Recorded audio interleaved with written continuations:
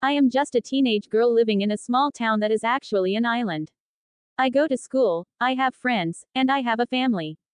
But lately, I have been feeling like everything in my life is a big fake.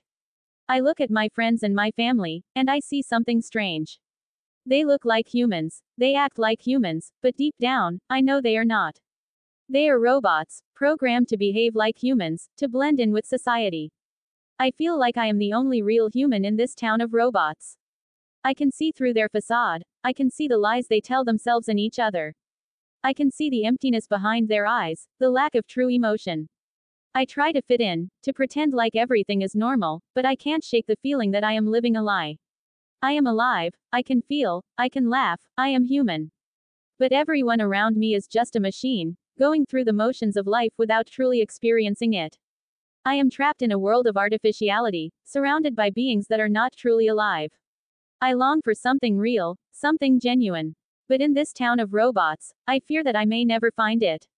As I navigate through this strange and unsettling world, I can't help but wonder, am I the only one who sees the truth?